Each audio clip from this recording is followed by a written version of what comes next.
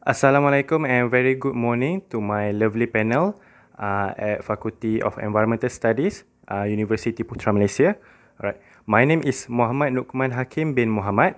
My metric number is 191874, and my supervisor name is Dr. Khairul Nizam Mohamed. Alright, so today I'm going to do the presentation for my proposal, my research proposal of Bachelor Dissertation ESC4959A. Okay, so for my research title is the determination of dissolved copper-2 in seawater at Redang Island, Terengganu. Okay, so let's proceed to the introduction. Okay, so this is the outline for the first part. Okay, so for the background study, okay, so why copper?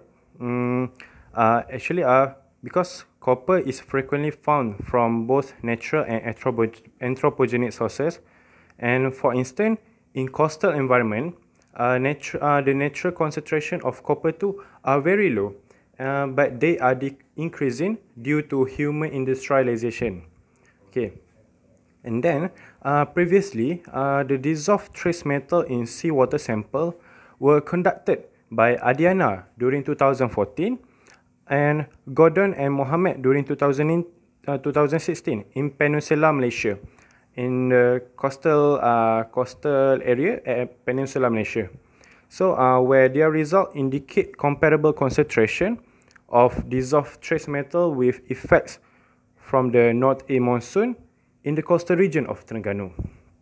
Okay, so actually this information show that monsoon phenomenon does affect the concentration of trace element in seawater and might as well could affect the presence of free cupric ion Cu2+ in seawater due to the changing of physical chemical of water column during both monsoon season. Okay, so next for the problem statement. Okay, in my research, the problem statement is there are very few speciation research and studies on biogeochemistry of marine environment in Malaysia. And then our major concern about is the monsoon is that it could change the physical chemical parameter and influence the speciation of trace metal. So these changes will have an effect on the trace metal biogeochemistry process, which is heavily affected by its chemical speciation, which is stated by Gladhill 2015. So these changes may also influence the presence of copper-2 in the water column. Right. So next is for my significance of study is there are three, which is first, the data obtained can be used to compare the concentration of dissolved free cupric ion from pre-monsoon and post-monsoon. And next, by gaining the data, we can compare the distribution of free cupric ion between two seasons along with physical chemical data, and it could enhance our understanding the possible effect of North A monsoon on toxicity level at coastal water. So lastly, this research, I hope this research will contribute to a new kind of data speciation that is needed in explaining a trace metal biogeochemistry cycle in marine system. Okay, so next for my research gap. So I choose SWOT analysis for my research gap, which is the strength, the weakness, opportunities, and threat in my research. So the strength in my research is I observed that our instruments tools for sample and data analysis is in a very good condition and available to use in our faculty. For the weakness in this research, there is not many local researchers, paper or journal to use as a reference in this study. I don't say that no one doing related research about this one, but there are very few research contributing involving the coastal environment in Malaysia. Okay, next, the opportunities. So my research, our research contribute to a new data speciation that is needed in explaining a trace metal biogeochemistry cycle in marine system. And lastly, the threat in this research, we might be exposed to harmful chemical such as mercury during doing the trace metal analysis by using the voltammetry method, which is by using the Metron model VA797, because we are using the mercury, so it's a very harmful chemical. Alright, so next, the research objective. So I've got 3 research objectives in this research, which is first one, to determine the physical chemical parameter of water column at Redang Island during pre-monsoon and post-monsoon seasons. Second, to identify the possible factor that influence the distribution of free copper 2 in Malaysia coastal water. And lastly, to determine the dissolved copper and its speciation in seawater sample collected at Redang Island, Terengganu during pre-monsoon and post-monsoon season. Okay, let's proceed. So for the research question, firstly, what is water physical chemical condition during both season? Which is, it will answer by the first objective, the first research objective.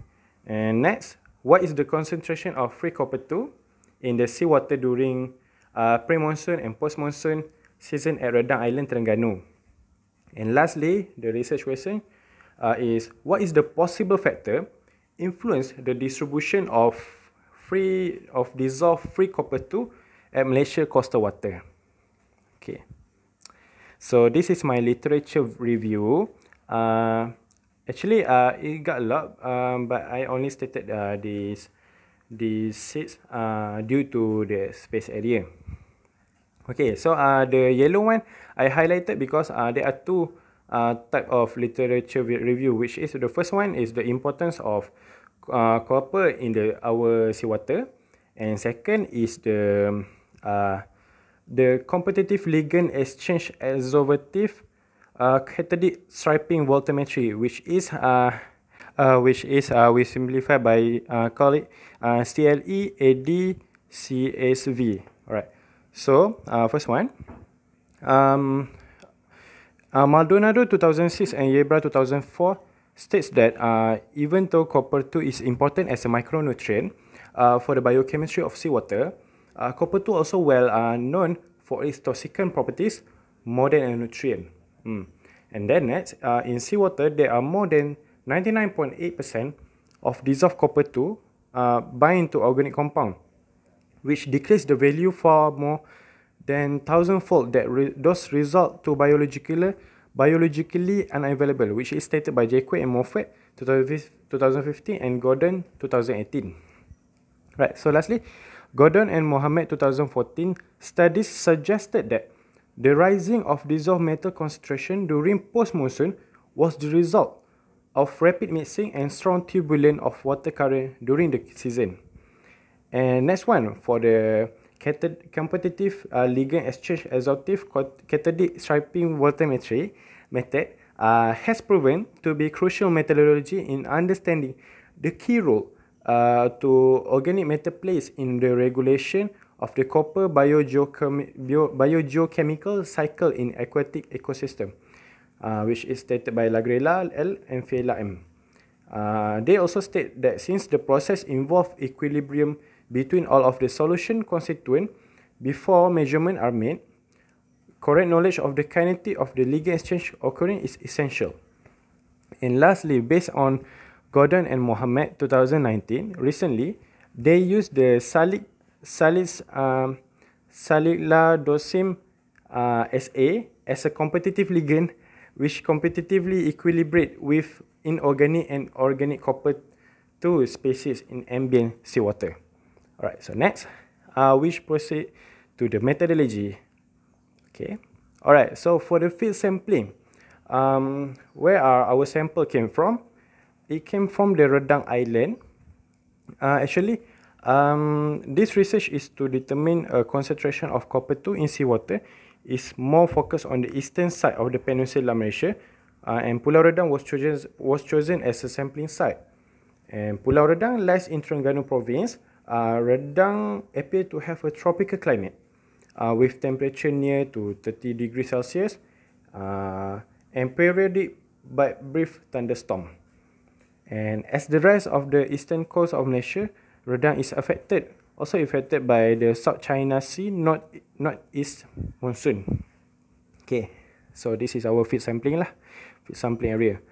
And then for the sampling and sample preparation, okay, so actually our seawater sample already collected during April and October 2019 last year.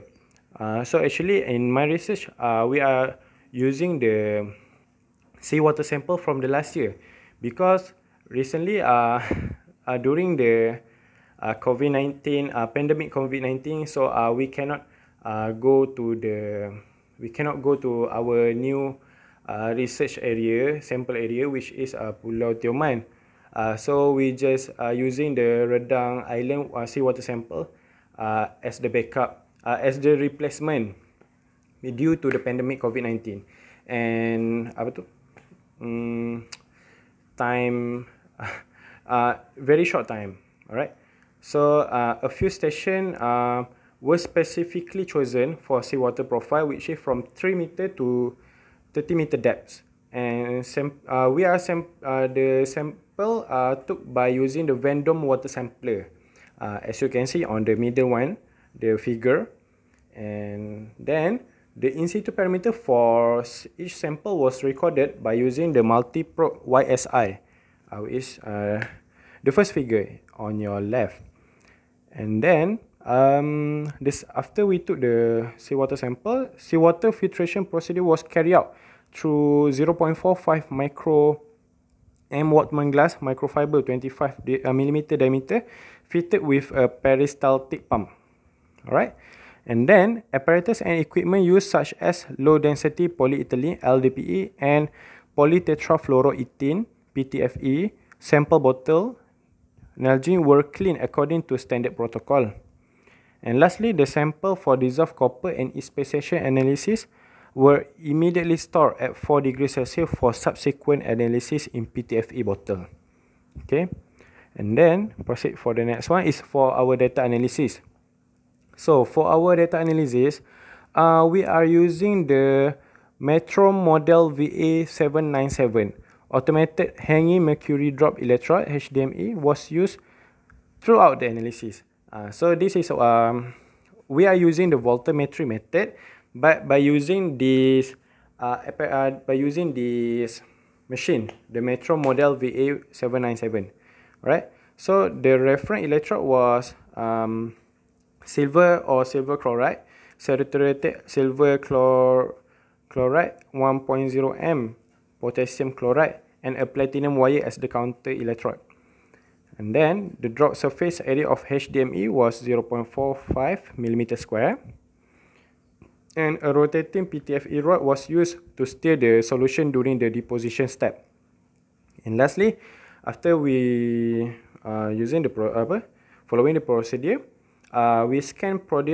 scans produced during complexing ligand determination were transferred to a computer by using the serial link, and evaluation of peak heights were carried out using a software program, which is the VA797 Computrace.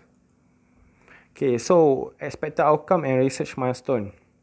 So for expected outcome, what will you expect at the end of your study? So we are expecting to gain the data for in situ parameter, which is the temperature, pressure, dissolved oxygen, conductivity, total dissolved solid, salinity, and pH of our seawater sample between both seasons.